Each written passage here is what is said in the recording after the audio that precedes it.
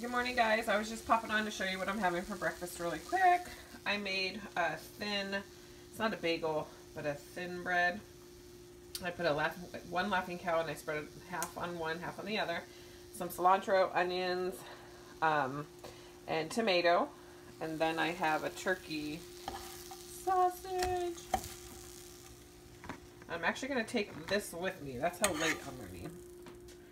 And the egg. So that's my breakfast. And then I wanted to show you this. I had an idea to put some coffee in some ice trays and then fill it up here. Put a little bit of my creamer to have iced coffee through the day.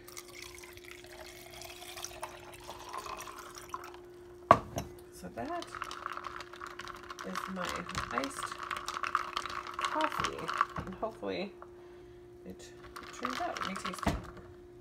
But I thought the ice cubes could melt through the day. And then, let me see.